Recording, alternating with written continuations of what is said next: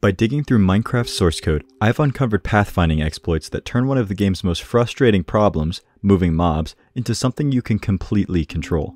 I've read through the code of every mob and I've put together some of the most useful exploits you can actually use in survival, ranging from forcing them to take a particular path to making monsters completely unwilling to pathfind into your base. In this video, you will learn how mobs think, which will allow you to take control of their behavior and unlock tricks most players don't even know exist. Before we start looking at individual mobs though, let's look at the algorithm that governs them all, A*. Suppose we have a situation like this. A villager in the bottom left corner wants to reach a fletching table in the top right corner. Between them is a barrier, but it doesn't know that yet. Its AI has told it where the fletching table is, but now it must pathfind to it. Starting at the villager, it looks at all adjacent valid spaces. It's trying to pick a good path target, and it does that using this equation. From all the options presented, the algorithm looks for the node with the smallest sum of these two values. The first is the cost so far of the current node. Traveling one block normally costs 1, and traveling a diagonal costs about 1.41. This means that choices that take less distance to reach are prioritized. However, this is balanced by the second value known as the heuristic. In Minecraft, this is calculated as the straight line distance to the target destination from the current node. Mojang actually decided to weight this heuristic by 1.5, which makes the algorithm run faster at the cost of not always finding the shortest path, though it's usually pretty close. Here's what that looks like running alongside regular A*. Notice how weighted A* almost seems to be gunning for the target, while regular A* is more meticulous, making sure it's considered all the options.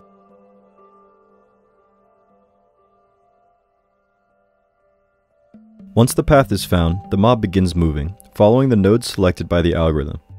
As we can see, the path followed here is quite close to our expected result, with slight differences being easily attributed to tie selection. Now that we have the fundamentals down, we can talk about some things that make this algorithm abusable, and there are two major things.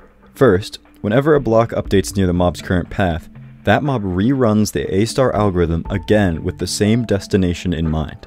This function has a 1-second cooldown, which means that we can use block updates on 1-second clocks to exactly sync with the mob's pathfinding updates, and give this villager decision paralysis.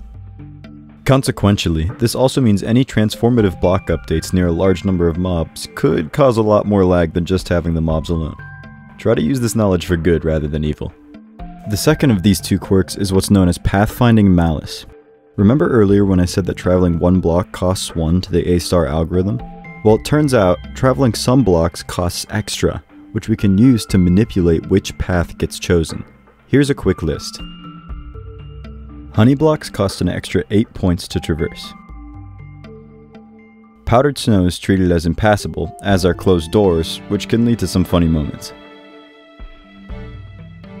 All fire blocks have a cost of 16 to traverse and a cost of 8 just to walk within 1 block of. However, animals and villagers override this to -1 and 16 respectively, where -1 means it's impassable. Cacti and sweetberry bushes are impassable, and walking next to them costs 8. Finally, water and walking on blocks next to water adds a cost of 8. Now that we know all of this, we can use it to control and predict which path a mob will take to a target destination. Take this example. The villager has 2 potential paths to its target. A more direct path with 2 adjacent magma blocks, or a more roundabout path with 3 honey blocks. Thanks to what we've learned, we can calculate the cost of the top path like this, which comes out to around 35.82. We can do the same for the bottom path, which comes to a total of 37. This one's pretty close, but the villager will just barely choose to take the top path. Here's another example. If you want to try and figure it out for yourself, go ahead and pause the video before I give the explanation. At first, path A may be tempting due to the lack of obstacles, but remember, walking next to water has a malus of 8. If we add all of those up, and then include the total distance the villager needs to travel, we can do the math to find the total cost of this path to be 69.82. We can do the same thing for the second path, remembering that water also has a malus of 8. Keep in mind that a single malus can't be double counted, these blocks aren't doubly next to water, but a block could have multiple different maluses. The total for this path is 65.82. The middle path can be ignored in this case, because as we know, fire is impassable to villagers. The fourth path has far fewer malus blocks, however, this magma block is hitting the path in 3 places, and this honey block gets added on top of the malus from the magma block, bringing the total up to 70.28. For the last path, the cacti and sweetberry bushes all apply a malus of 8, making this path unviable to the villager. The total cost is 90.82. Now that we've calculated all of the costs, we can see that the lowest one, path B, is the one selected by the villager. Interestingly enough, if we do the same test on a zombie, the middle path is chosen since zombies use the base malus for fire. Now that you understand how mobs pathfind to a target, let's look at the different ways you can give them a target in the first place. All hostile mobs are great for this because you can use yourself or any other player as the pathfinding target. This lets you hilariously abuse their pathfinding. I think my favorite example of this is with the creaking.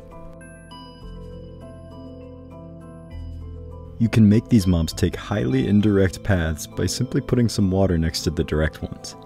Thanks to this, we can make base entrances, like this one, that monsters refuse to pathfind into. Thanks to the water here, the zombies always preferred to take the trapped side path. In the same way, wardens will pathfind to any vibration they hear. But they can also pathfind directly to a player if they're angry enough. Making noise around a warden increases its anger level until it switches from targeting disturbances to targeting players directly. While food and breeding can lead animals, I think the easiest method is setting them on fire. They'll run straight to water. You could also manipulate their wandering to get similar results, if you've seen my last video. Finally, jobless villagers search for unclaimed workstations during the day and will path to them from up to 48 blocks away. Employed villagers also return to their workstations at various times throughout the day. Since the occupation status of the workstation is stored within the block itself, we can make any number of villagers congregate to an area by rapidly moving the workstation, which resets its status but not the villager's current path. Now that you know all of this, you're in control.